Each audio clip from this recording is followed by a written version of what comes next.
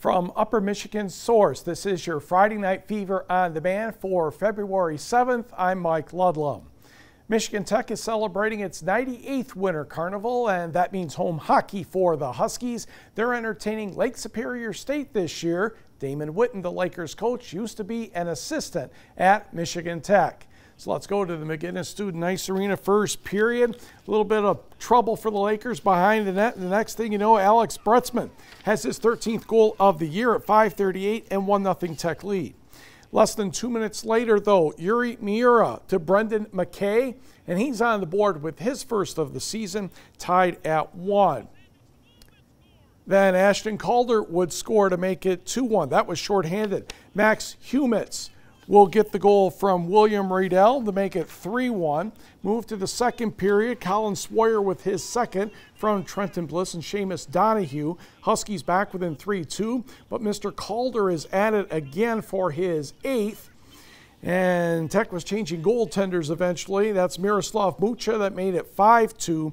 Logan Pietila scored his 7th to bring Tech within 5-3, but the Lakers made the last 2 goals of the game, and they went on to win 7-3, 2-game total goal series. Michigan Tech has never come back from more than a 2-goal deficit at Winter Carnival.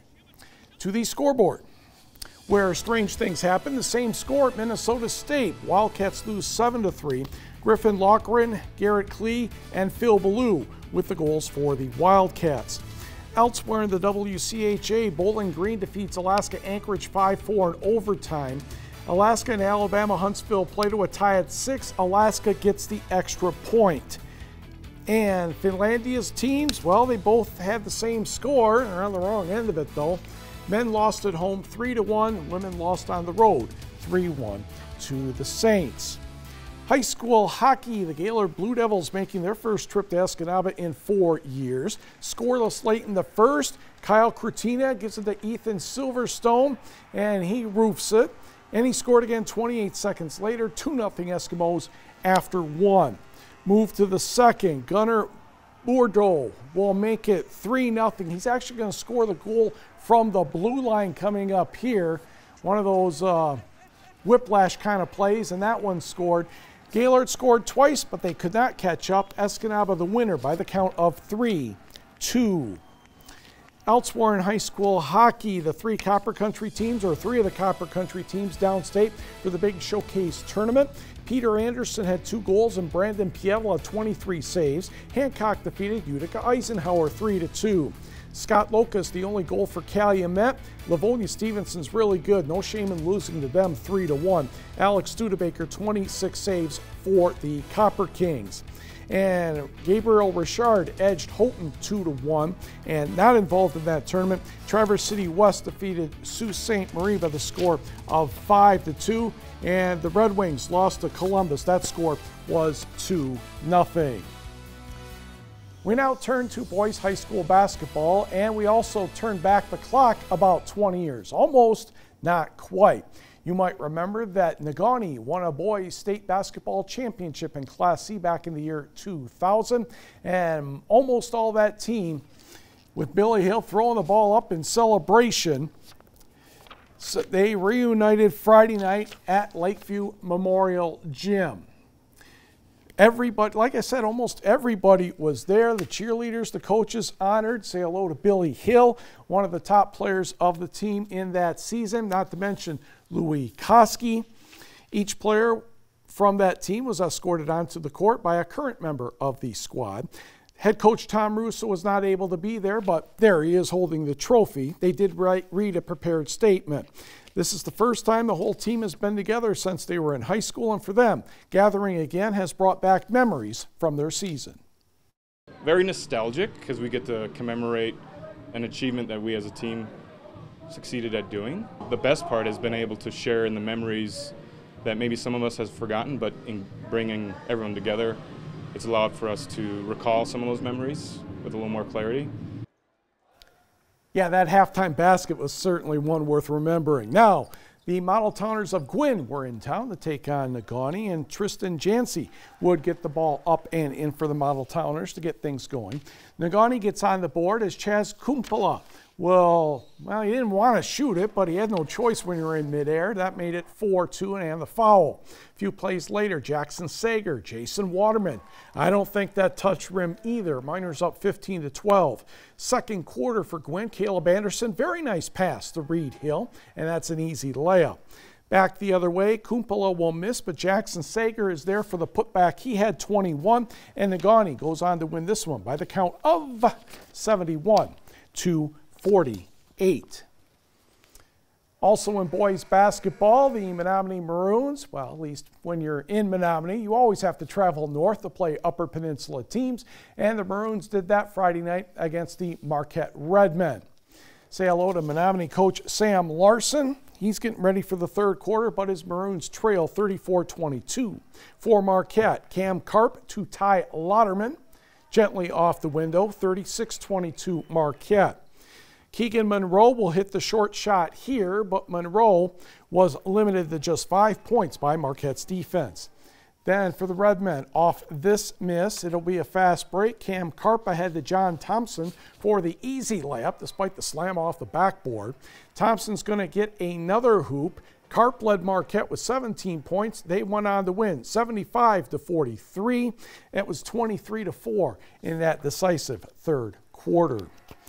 Let's go to Westwood, where the Manistee Emeralds were visiting the Patriots. Pick it up in the fourth quarter. Perimeter passing by the Patriots would lead to a drive, a jump stop, and a hoop from Ty Alderton, and the Patriots were up by more than 20. Stephen Kangas right there with the knock away. Mason Mariuzza gets the ball ahead to Kangas for the layup. Good teamwork there. Then Marcus Bose to Aiden Arsenault for three. And the crowd was thrilled, not to mention the student section. For the Emeralds, Sammy Warren to Nathan DeChow. He fights his way to the basket and banks it in. Westwood, though, the easy winner, 57-31. Check on some numbers. Foster Wonders had 32. Marcus Johnson had 20. And Iron Mountain defeated Ishpeming 82-50. Escanaba 9 better than Kingsford, 65-56.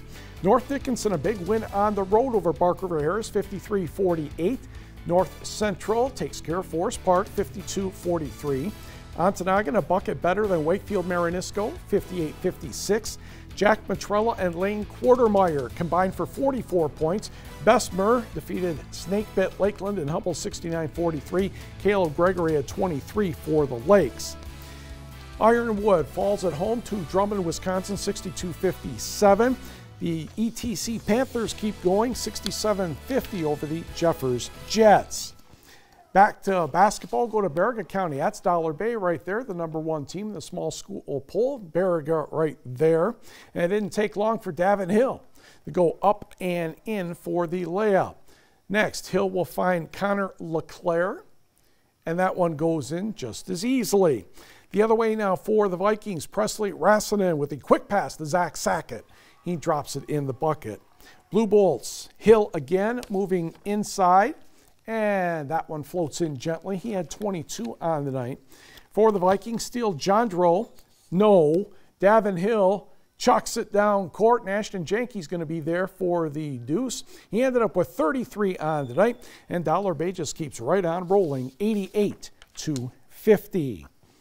Hop in the car, let's go to Lawrence, where the Purple Hornets were taking on the Hancock Bulldogs.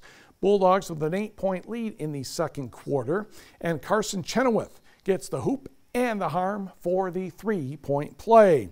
The other way now, Alex Kissel to Dyshawn Allen, and a nice authentic looking drive for the hoop. Moments later, Terry Reed will score off the loose ball. Back the other way for the Bulldogs, Chenoweth in the corner to J.D. Sebas. And nice looking three. He had 25 on the night.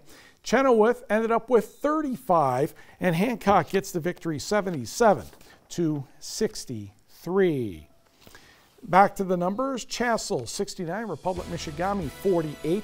Logan Parolini's 23 helped Norway get past Stevenson 78-51. Mid-Penn, 4 better than Kearney Nato, 51-47. Engadine tiptoes past Superior Central by 4, 53-49. It was Rudyard over Newberry, 63-41. Maplewood Baptist, 11 better than Beaver Island, 57-46. On the girls' side, Maplewood Baptist defeated the Islanders, 62-31. In makeup basketball, it was Chassell 56, Lakeland and Humboldt 24. Calumet defeated Gwynn, 60-51. Florence, game scheduled actually for Friday night, had no trouble with White Lake, 55-13.